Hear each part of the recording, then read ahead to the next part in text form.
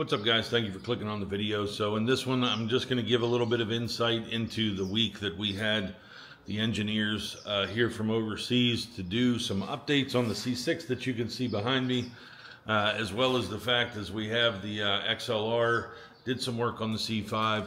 So in this video, I'm just going to basically go over some of the details of all of what we did this past 6 days. And I will kind of summarize real quickly before we get to the video that we do have a significant update coming out for the C6 MaxDin. So once I have that all packaged, it will be distributed, and I will put out an email alert and post to everybody in the group to be able to download that onto a USB and update your MaxDin. We made changes to the HVAC, to some of the ways that the unit operates. We added some other functions and controls that had been missing. And so we feel good about the updates that we did for that. It took about 40 hours. We have other things and details going on with XLR and C5.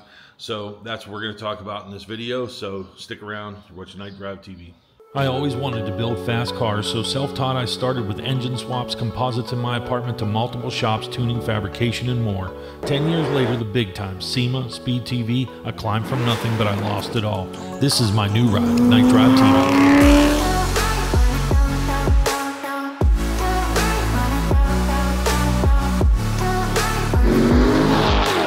Failure is not an option. Us car guys keep banging the gears of life. Special thanks to Bryce and Cedric for allowing us to basically test and just establish a baseline with your C6s. It's much appreciated.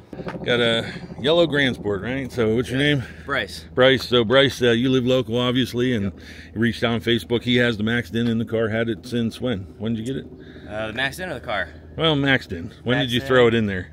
I'd probably say about a year ago. Oh, really? So you were one of the early, early ins. It was pretty early. Yeah. How'd you find out about it? You know, I think it was from a SEMA thing, probably. Oh, really? Oh, so oh my God, he's validating some money I spent at SEMA. Oh, for God's sake, that was the biggest, worst investment I feel like I made, but I just had to do it. So yeah, we got a 2010 Grand Sport. He's got the Bose. Oh, he's got Colorado plates. You're a Colorado guy, huh? Yeah. So yeah, nice car. Who doesn't love a yellow Corvette? It goes after the race team.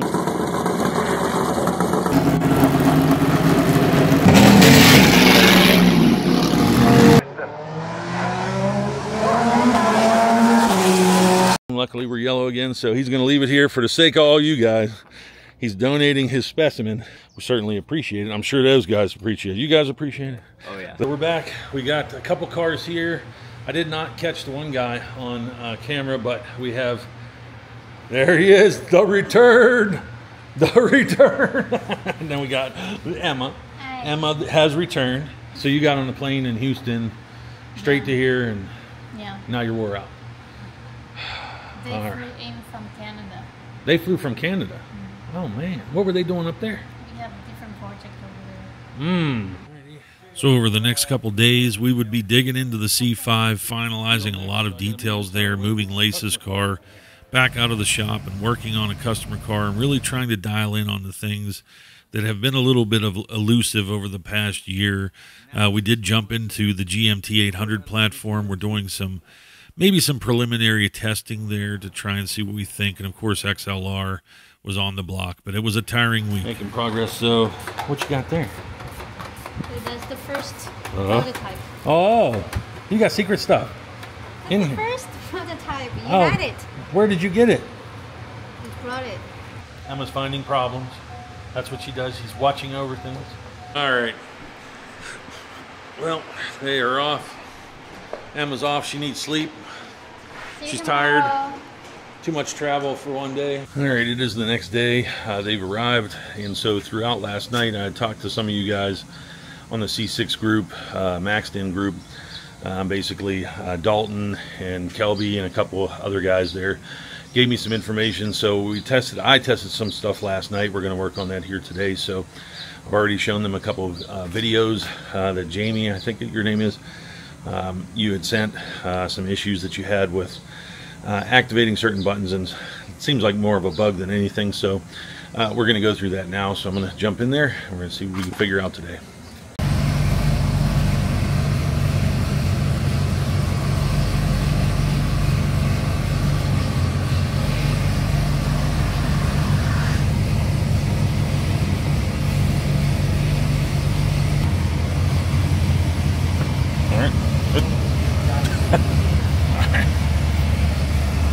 that, so he sees. We'll see what happens. All right, adjustment time. Adjustment time. Adjustment. Supper time. He felt, he experienced, and no words necessary. See, that's good. So he's getting to where, look, he's on it. More China, they just stay here. Bring the family over to the southern border. We just do it here.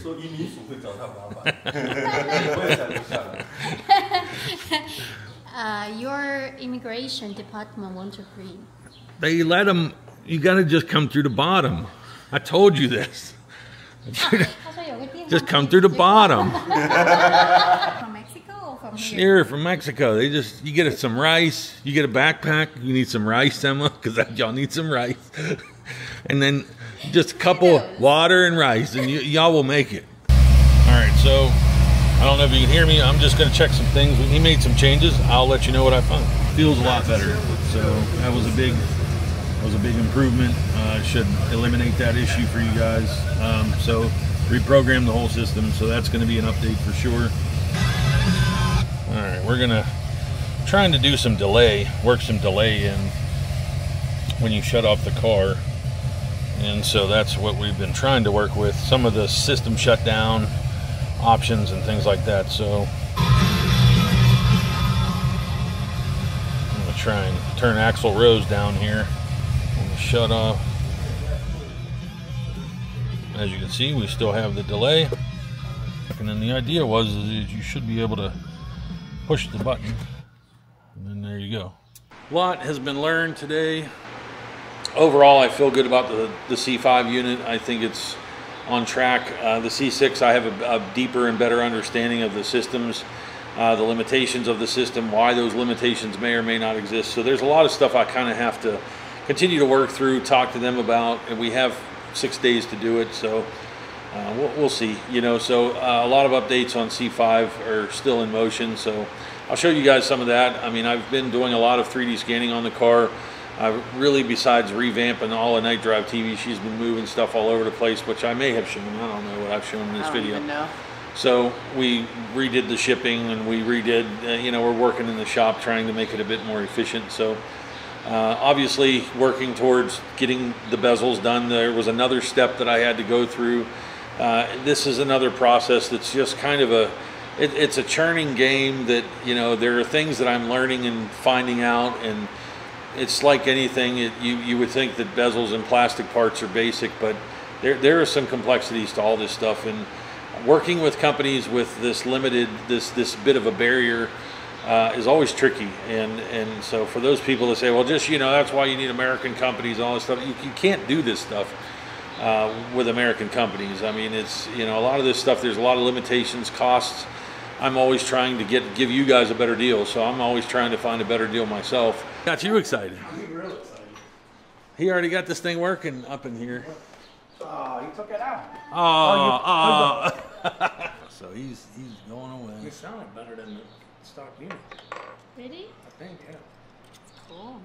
He's just doing a couple small changes, and then I guess he's just gonna make this work up in your truck, bro. Mark, just a little tape. Yeah. Velcro, the prototype action. We just gotta trap these guys here. Yeah. Just imagine it. You can keep them. No, Emma, Let you're me go. staying. If anybody, we're keeping you. Scavenging something out of it. Oh man, we got thousands of dollars here going on testing, Emma. I need replacements. He's trying to get some audio working. Look at you. Backseat anticipation. Well, it looks good. He's connected. There's nothing good out there for this. No, nothing This is good. what we need. There's nothing good out there. You think? Crap. You sure? It's crap. People bypass the Bose stuff. It sounds like terrible. Yeah. This plugs into the Bose, plugs into that. Sounds good. Everyone gathered around the Suburban.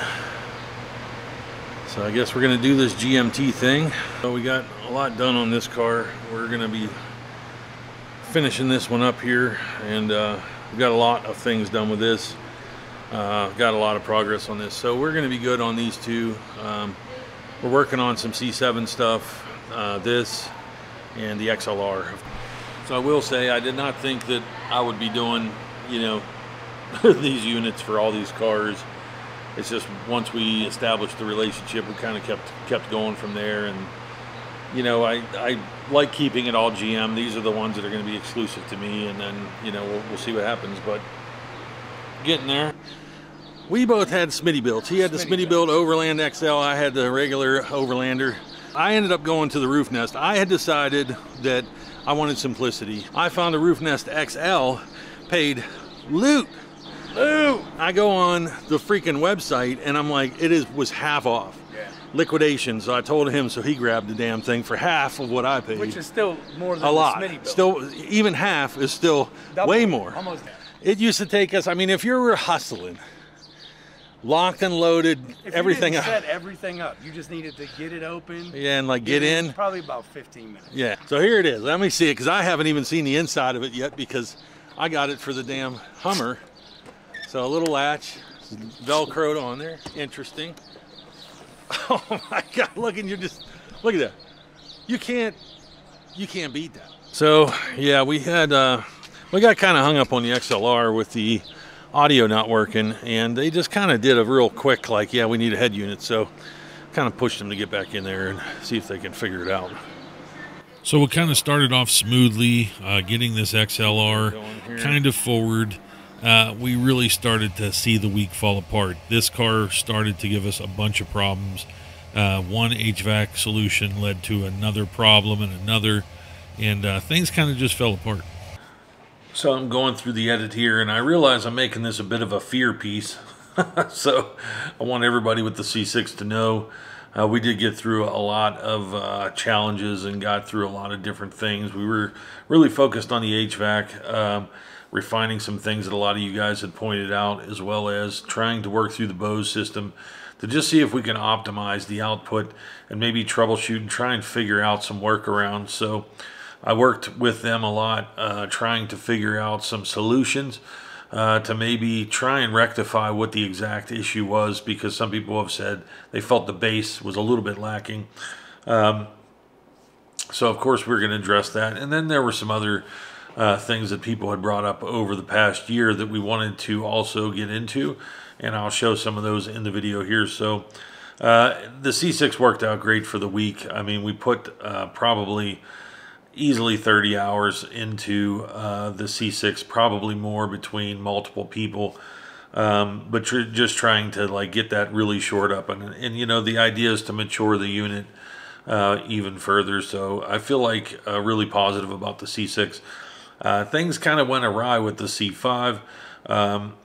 I think the unit's okay, and I think we're going to get done. But my car, you know, it just becomes this this project mule, this test dummy for KnightDriveTV, and I was having some major electrical issues, and so they were able to pretty much finish up the unit, and I really hope that we've got it right with the HVAC, but I'm a little concerned, and so I'm really working hard as I'm editing and doing this week. It's like, so it's June 18th right now, and so for the next 5 or 6 days, I'm going to really try and get the car shored up. I'm having no comms. I'm having some type of serial bus issue, and so I'm having communication problems between the body control module and the powertrain control, and so I'm working through that to figure out if I have a short on the serial bus somewhere, on the serial line itself, or if we just have some other issue happening. So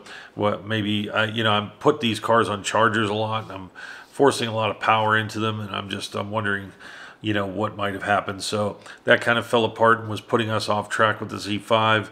The XLR, I had donated obviously all my components from the XLR that I have to them to dismantle and basically reverse engineer what they needed to. Well, they did not recall that I didn't have the unit then. So when we got everything here and they flew here, they said, "Where's the factory head unit?" I said, "I don't have one," and it was Saturday. So we went through the weekend, but obviously trying to overnight one or something, it wouldn't have been here on time. So I literally got into a real conflict over this XLR, and I'm going to make a separate XLR video for this reason. But the XLR is in a very unique position. And I don't want to say that it's not going to happen. The C6, we've made it through the threshold that worried us with C6. C5 I'm much more hopeful of the success of that unit than I've seen with the C6. But you know, the pressure on me has changed. So we really need to get it done right and just get the sell through to happen with C5. The issue is that the faith is a little bit compromised a little. So the XLR, they're being much more cautious with how much they're willing to invest, I think. And the issue is I put out some ads and I said, hey, you know, not ads, but, you know, I put out some alerts that I needed some assistance with the XLR. And, you know, lo and behold, I think they understand we have to really see the indicators that the community is behind it. Of course, 20, 30 people, you know, they can be real excited about it, but we need to hit thresholds that are at least 300 or 400 pieces. So I think it's going to be a long shot for the XLR. We will continue to move forward in an affordable manner, but before we start making molds, and this is the molds that these mold issues with plastic parts, especially when clips get complex and the size of the pieces get larger, the investment goes up significantly. So, you know, it's just something we have to think about. So inevitably, I could not get another head unit for the XLR. And with the time that I had remaining, people had started tagging Video Bob. And Video Bob is a guy from Vegas. What's up, me heavy metal maniacs? Very interesting character. Okay, everybody, check it out. I'm at Vamped. That's Danny Coker's place, the guy from Counting Cars. I didn't want to go to his house and throw my camera around or anything, but Video Bob has his own channel. Now, I brought my Scooby van tonight for Van Night. It is Van Night here at Vamped. He's done some XLR videos, but he's a cover guy, frontman for Judas Priest. He's the announcer for Kiss. You know, he became friends with those guys, and he builds Back to the Future DeLorean replicas. So, Hey, what's happening? I'm Video Bob, and this is our 46 DeLorean time machine. This is a 1982 DeLorean. He's an interesting guy, and he lives here in Vegas, and he had an XLR, and he just, you know, he talked to us about, you know, maybe you guys could come over and test it, but then he kind of got to the point that he wasn't going to keep it. The unit really wasn't of any interest to him. And so he said, I'll just sell you the XLR if you want it. And I really was not expecting to have to buy another XLR. And my thinking, to be honest with you, was very close to just calling off the whole deal. I thought about it. I was really resistant. Mentally, I was really back and forth over it. And you know, I convinced myself to do it only because, you know, I can quickly resell the car. I think he gave it to me at a good enough price that I don't think I'm stuck with it. And you know, I think inevitably I can make a cool car for myself, even if I'm the only one that has it. So we'll see. You know, we will do a prototype on the XLR that is much more complete and compatible. I think what we discovered with the XLR is obviously there's two separate buses in the XLR, and so I think it was due to the nature of the timing that they developed the XLR. It has a CAN bus system in it, but it also kind of has I think like a class 2 serial data bus, kind of like the C5 has.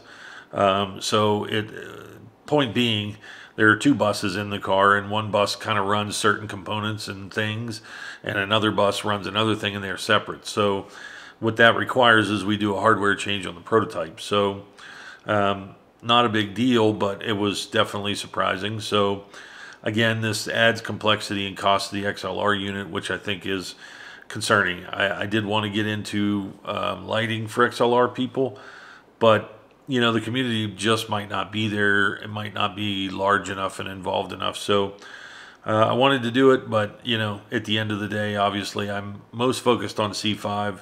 I had an extensive talk with Emma about the fact that the C5 unit will be coming out with a newer hardware set which allows us some opportunities that it would take a C6 version 2 to come out with, obviously, technology updates year after year. So it opens some opportunities for us to do some very interesting things with C5.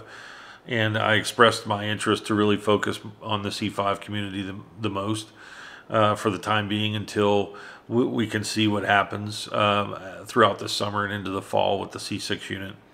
So overall, I mean, my focus, I think, I still am very dedicated to the C5. I want to get forward with carbon parts and different things like that. So this is about a 9-minute summary. I hope it gives you some insight into what I'm doing. I hope you folks understand this is tricky, and you know, it's just me, Lace, and Kelsey working out of a building and behind our house in Las Vegas. So we're trying to do our best to make deals, to make things happen, and I'm pushing, you know, the company as hard as I can and trying to keep efficiencies in place, trying to do the things that we need to do to keep everything moving, and keep it organized and keep it safe, in the sense that I can take risks, you know, win and lose here and there, and but just overall hope I can win enough that I can keep going. So that's a wrap on this video. I'm not really going to go any further. I will update the C5 specifically in another video, and I will do XLR in another video as well. But it's been a while, 2.5 months since I put up a video. These videos are exhausting because of the workload that I have otherwise. So I've really had to prioritize doing what I think everybody out there probably wants me to do, and they've been vocal about it. How about stop playing with your cars and playing with your videos, and doing all this crap? I get emails, you know, people are like, how about you get to work on my stuff instead of, you know, posting pictures of, you know, you out and about doing whatever, going out to dinner. So, you know, I'm just going to focus on what we need, but we have a lot coming when it comes to the coins. I have some new containers for these. It's late. Very updated stuff. Very cool. And there's just a lot coming. There's a lot I've been doing in the past 2.5 months as I put this all aside. So that's it, guys. Catch you on the next one.